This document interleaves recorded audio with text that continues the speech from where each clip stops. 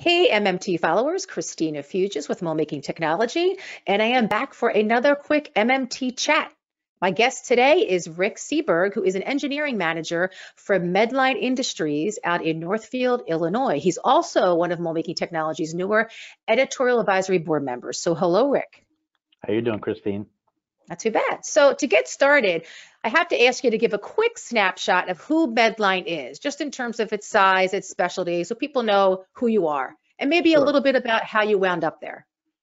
Okay. Well, Medline is one of the largest medical supply and distributor companies in the world, and we're actually the largest privately held company.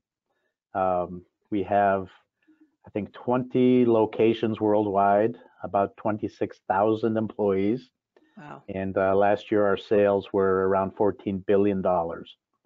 So we manufacture quite a bit and distribute almost 500,000 different types of medical products. Okay. So obviously with the COVID virus, we were heavily involved. We were one of the companies, I don't know if you heard about the Project Airbridge. There was 4 or 5 medical supply companies that partnered with the government to expedite delivery of PPE from China. Okay. Okay. And we were one of those partners. So Aha. Well, thank you. Right? Meaningful work. yes. So like I said, we don't manufacture everything that we sell and distribute, but we do some rigid plastic products, which is what we do here in Illinois. So a lot of the single-use products, water pitchers, carafes, bed pans, some syringe components, sharps containers. So things like that is manufactured here. Okay.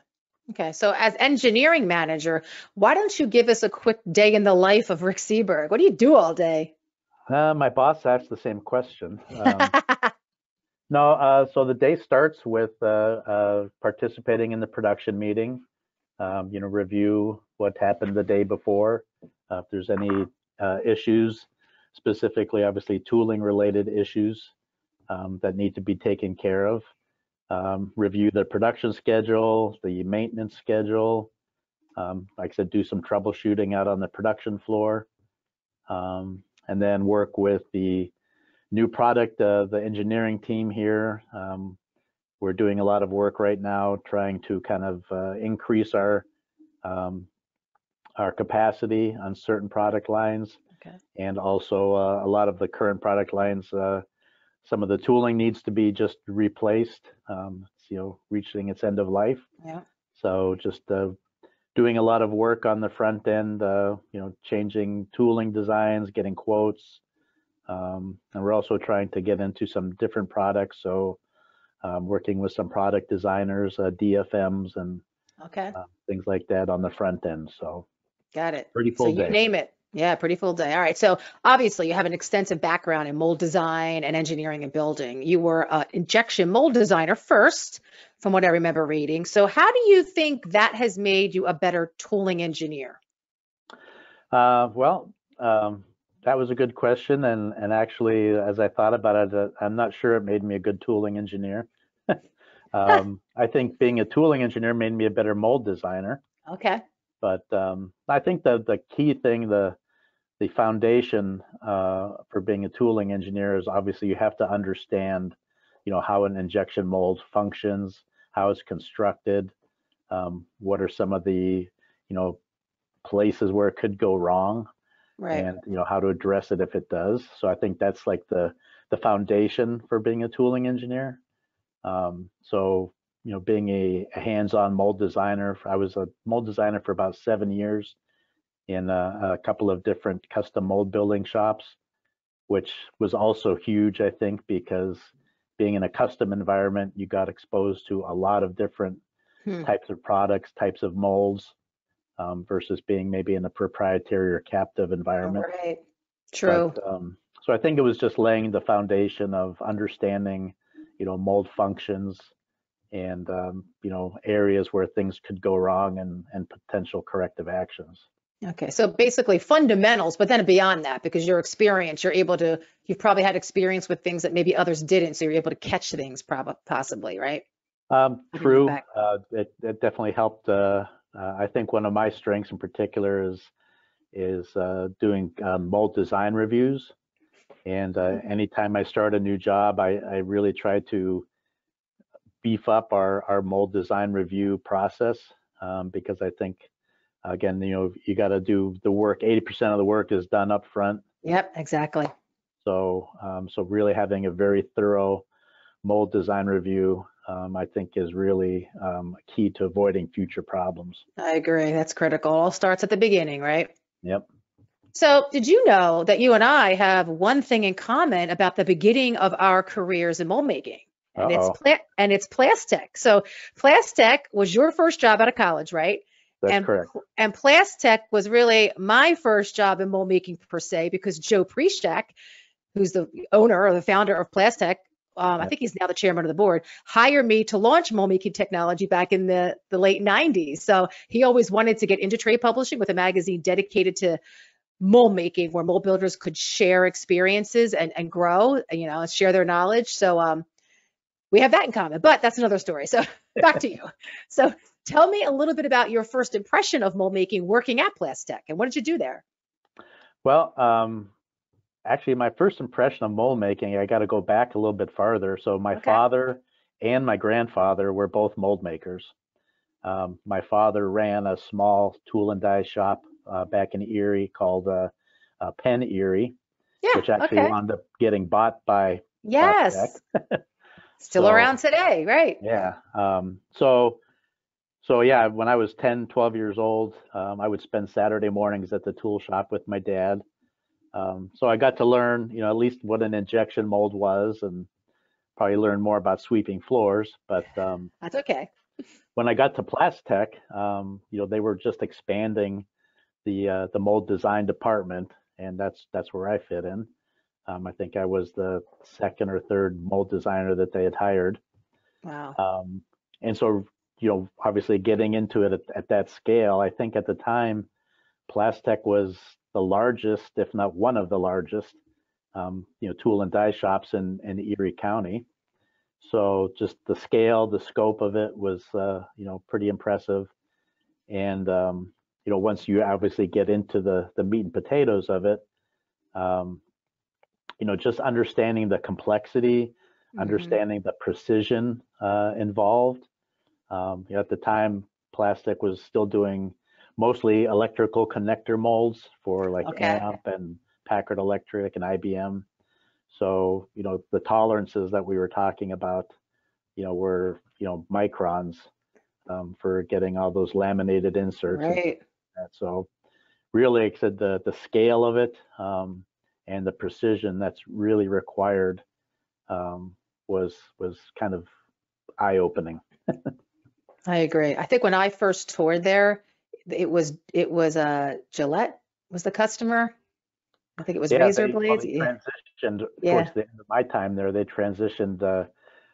Joe actually thought, making electrical connector molds was too much of a pain in the butt because of all the precision and all that. So they transitioned into the personal care products, Yeah. which turned out to be just as difficult for different reasons. Exactly. Because trying to what about is easy, right? They right, all have trying their to hold intricacies. an oval deodorant stick oval, Yeah, things like that. So exactly. um, so they were just getting in, transitioning into that, and yeah, Gillette was one of the big personal care customers. Yeah. So you made a move to product development and packaging solutions, right, over at P&G. So why the move? Like, what were you, and how did your tooling background help you in that role? Well, I didn't go to P&G. I went to Okay. Owens, Illinois, in Toledo, Okay. Ohio, and P&G was one of their big customers. Got it. Um, so the structure at Owens, Illinois, they had a new product development group, and each team within the new product development group had a dedicated tooling engineer. Okay. So yeah, I just went on board as one of the tooling engineers for the new product development team, and like I said, worked with customers like Procter and Gamble and Sheesboro Ponds, and Nice. a lot of other big packaging companies to work on, the new product design and tooling development, obviously, to launch those products. So you were getting, we talked about a little bit earlier about you and your mold design reviews is getting stuff more upfront. So I don't think you can get much more upfront than having a tooling engineer at the table during product development, correct? exactly, that was Yeah. one of the key elements was getting it. So Owens, Illinois did a lot of in-house product design for the customers, in addition to obviously some of the customers having their own product design. But yeah, it was very critical that we were at the table right at the beginning, Yeah. working, literally table to table with the product designers and helping them understand, the requirements for making that part that they're trying to design and conceptualize. Yeah. What about maintenance? Because you talked about that too. So that tying all your knowledge into the maintenance of that mold and how that impacts the customer. Right. So that was something that came about again as my earlier comment that, being a good tooling engineer made me a better mold designer, because once I did get into the tooling engineer aspect of it, and again, even going back to Plastic, one of the really key things at Plastic was they were building tools and they had a production floor.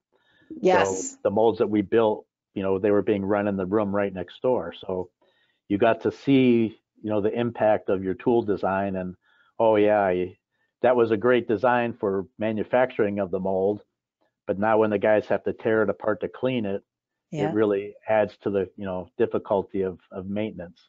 Yeah. So what are the key things when you're designing the mold that make it easier to disassemble, make it safer to disassemble? That was a really big one. Mm. A big lesson to learn was, making the tool easier and safer to handle for the guys on the bench. So yeah, I think as my experience grew, just understanding how the tool is handled, how it's run, how it's set in the press, all those things really contributed to making better mold designs.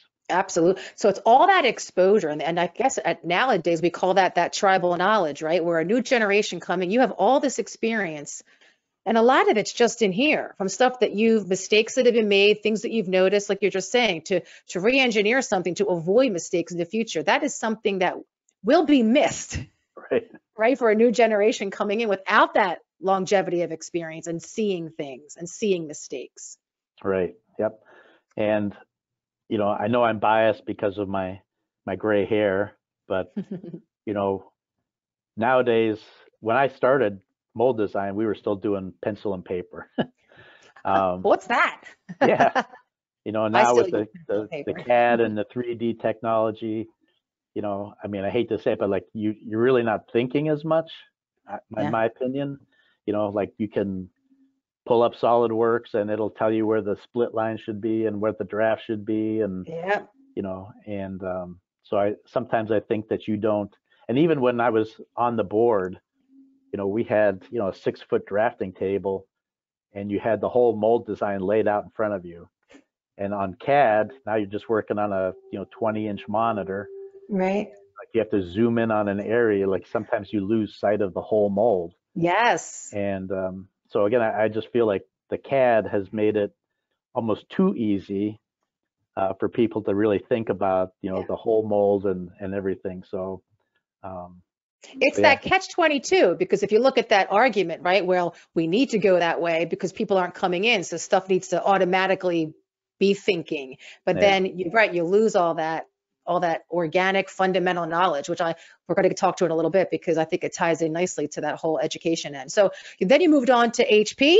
We're doing some work for them on an ink cartridge. Want to talk about that a little bit? Any lessons from that experience? yeah. That was actually one of the highlights of my career. So I was with Owens, Illinois again, and Hewlett Packard was looking for a partner to develop a new inkjet cartridge. Most of their inkjet cartridges, even to this day, are still made out of engineering grade resins because Okay. just of the interaction with the ink.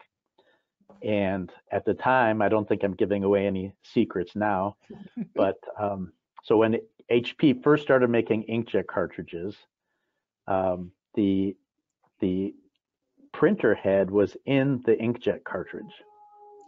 Okay. So every time you bought an inkjet cartridge, you were buying a new printer head. Wow. But obviously, because it was a throwaway item, the printing quality was poor. Okay. So then they made new printers where they put the printer head in the machine, so to make the inkjet cartridges cheaper. And so they did that, and then they wanted to. The idea was that, you know, instead of a $40 inkjet cartridge, they wanted to make inkjet cartridges $5, Okay. so that people would buy more because they actually made more money on the ink than the actual printer. Wow. So That's they always came the way, right? Consumables. right. So they came to Owens, Illinois, because OI, obviously, with experience doing, you know, caps and closures and high volume manufacturing, they wanted to partner with a high volume manufacturer who did commodity resins. Okay. So they came to us to make this new inkjet cartridge out of, you know, polypropylene, polyethylene materials. It would be low cost, high volume, and you know, we built a new manufacturing facility, and developed this cartridge with them. And it was the first time that Hewlett Packard had gone outside of the company to design a new product. Oh, wow. So it was very interesting. We had a lot of challenges, which could take a whole other show. But I think one of the biggest things I learned at that time was, so HP had their culture and their way of doing things. In Owens, Illinois, we had our culture and our way of doing things. And when the project kicked off, we really struggled because they had their way of doing it and their expectations. We had our way of doing it. And like we just were butting heads in the very beginning. People. So we actually, like, we literally took a timeout. We said, okay, timeout. We spent like 2 weeks, and we just got around a table and we hashed out a new process for the new product development of this particular product. And, you know, just really accentuated to me the importance of, you know, of having good processes, of having, you know, a way of doing things, of documentation. Yes. Just having that map, and following it. So once we got that ironed out and everybody understood what the expectations were and how we were going to execute it, I mean, the project really just took off. So it just really accentuated the kind of the soft side of things and project management. Well, and communication, right? Right. Yeah. So it was a great project to work on. It really was one of the, like I look back, that's like one of the highlights of my career. But that's well, because there's a lot of firsts there. That's exciting, right? And who can't relate to that? Everybody uses those today. So that's kind of, that is exciting. So all right, so then you fast forward and you're working at Medline. So when you want to talk a little bit, how did you end up here? Were you looking for a specific opportunity in your career, or how did you end? Yeah, talk about that. Yeah, I kind of have been in and out of the medical device industry a couple of other times in my past, and it's an arena that I enjoy working in because of, again, you know, you're working on critical kinds of products. Just the nature of the work, the criticality of it. I'm kind of, you know, again, process oriented, and so I wasn't looking for an opportunity, but one, you know, came up in front of me again, where it was getting back into the kind of the medical products, you know, industry, and it touched on all the things that I like in my career, which is, you know, new tooling, design and development, a little bit of product development. We don't do a lot here, but we're, you know, hopefully getting into more. Mold maintenance practices. I actually oversee the maintenance department for tooling. So it just touched on all the areas of my career that I got the most. It's like it's all coming together, right? Yeah. It's all coming together. That's awesome.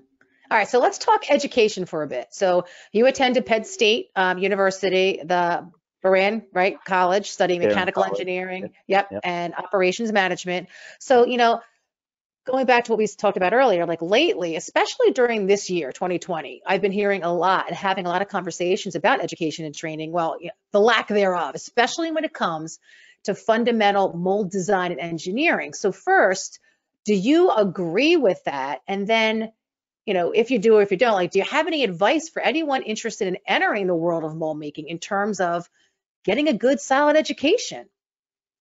Definitely. So I unfortunately attended Barron College before the plastics program got established there. That's funny. So I wish I would have had the opportunity to go through that program at that time. But even just, kind of dabbling in and out, I've taken some, like continuing education classes and seminars and things. And I agree that like anytime mold design comes up in Yeah. particular, they just kind of skim the surface, right? Because if you really, the more time that you spend in it, I think you really understand the complexity of it. I mean, you could talk about, material selection, Right. metallurgy, heat treating, strength of materials. I think one that's really overlooked is just understanding cooling, and being able to Yes. calculate the thermal expansion and heat transfer. And I think, mold flow analysis is a whole other thing that you could spend a lot of time on. So I do think that there is a big demand, especially except on the mold design side, for an in-depth training program. Even when I started at Plastech, I got out and again didn't really know anything about mold design per se. And there was a small college in the Erie area at the time called Alliance College, Okay. which unfortunately is not around anymore.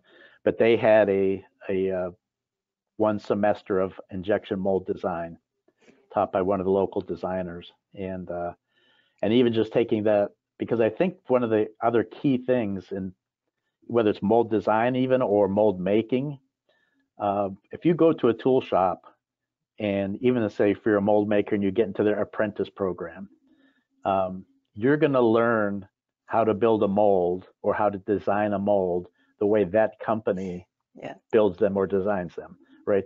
They're all geared towards their specialties, what equipment they have, just their experiences. And I think if you had a more formalized, education program where you can really get exposed to the best practices of the industry versus just what that particular shop does, Yes. I think would be, critical. So I do think if you can find any kind of formal education, definitely, jump on that. And then my other thing is, I wish I would have done it a long time ago, is, don't be afraid to take a processing class, go to RJG or whoever, or, just look outside of just the machining aspect of it or the 3D modeling aspect of it. Right. Really expose yourself, because again, just in my biased thinking, the injection mold is the heart and soul of any product or project that, right? You can have, just a generic molding machine, but you can't make whatever product you're making without that specific mold that makes that specific product. Exactly. So it's really, to me, it's really the heart of anything that you're making when you're talking about injection molding. And there are so many things that touch on that, like I said, the processing, the equipment. So, if anybody was starting, I would say, don't just focus on the machining, don't just focus on the designs, learn about processing, learn about resin, all that, get as well-rounded as you can.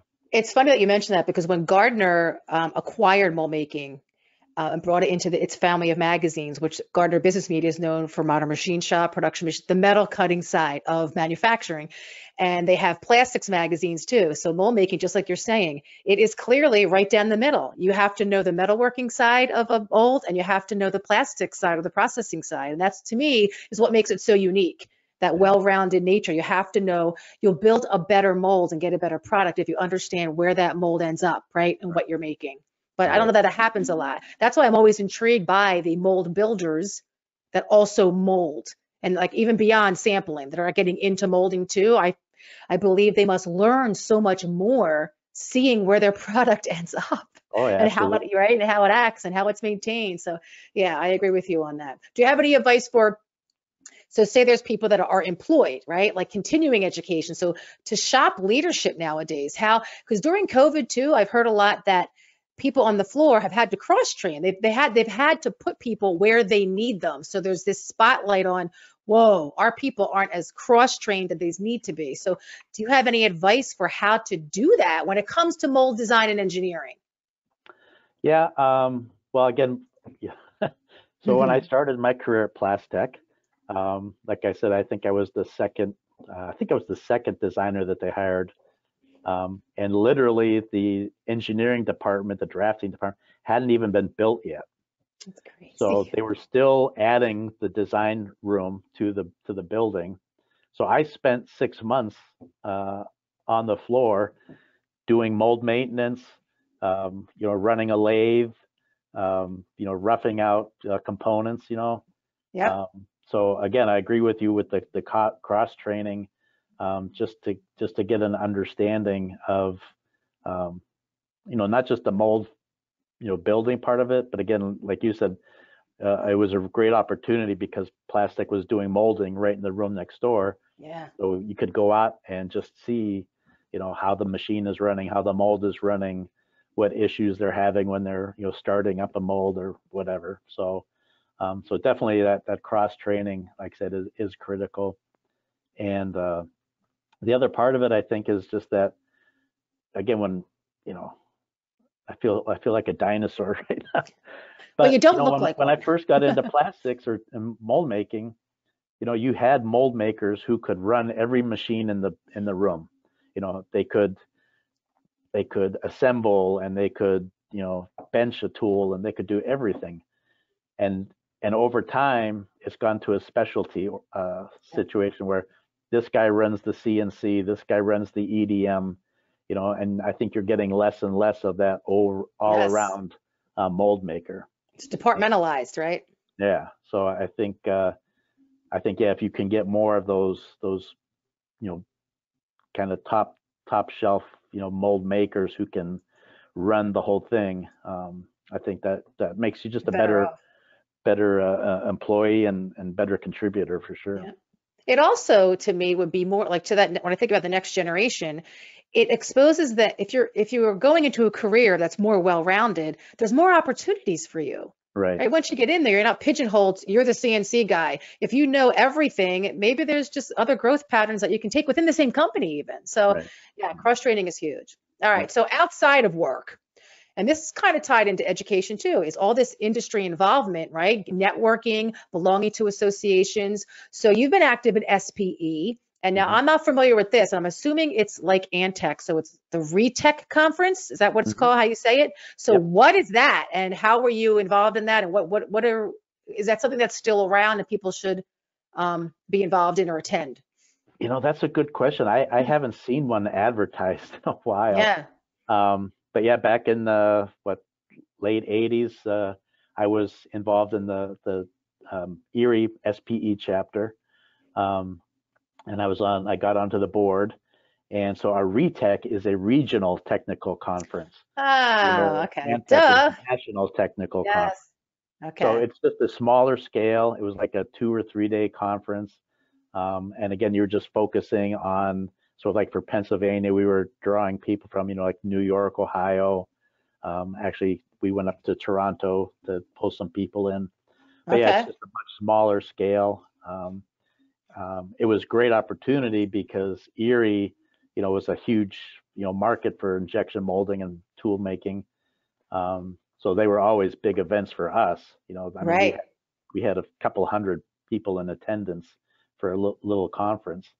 So yeah, so I got to organize that with the local chapter, and I actually still have the book that we handed out. And I was looking at it the other day, and it's just funny how it was. I think it was 1990 when we had the RETEC, Okay. and it was looking forward. What's the future? Wow.